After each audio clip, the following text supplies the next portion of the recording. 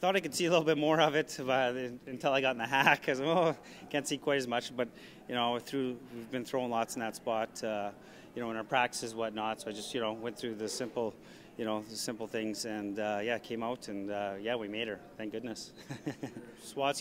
He's money. He just puts them right where we want him every single time, and we're just just building, and we have pretty high standards with ourselves. So we still feel like we can play a little bit better, but we're definitely moving in the right direction.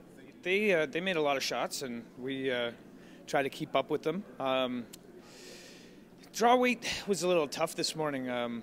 We just weren't quite 100% on. Well, the back end was anyway. Steve and Tyler, they played really well. We just missed a couple draws, but really, other than that, pretty well played game. Of course, you want to be the champion of Ontario. Supposedly, I hear there's even a trophy that that's been going on for 60 some odd years, but. No, we're just happy. I don't really think of it as a rivalry versus Northern Ontario. It's just every game's a rivalry out there between all the provinces. You just want to get wins. Kirk had a shot where he had a chance to double to get out of the end, and ended up jamming the worst possible way, and neither of my shots really helped to get us out of there. So we're lucky he actually rolled down on his first one. It could have been 4. Probably our worst played game so far, but we did make some key shots, and getting Hammer to start and getting a deuce in the first end allowed us a few mistakes along the way. So.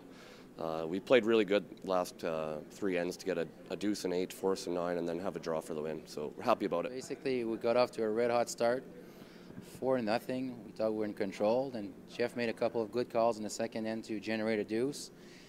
Then a little strategy mistake in the third end that cost us 2 points, and kind of felt that the momentum was shifting.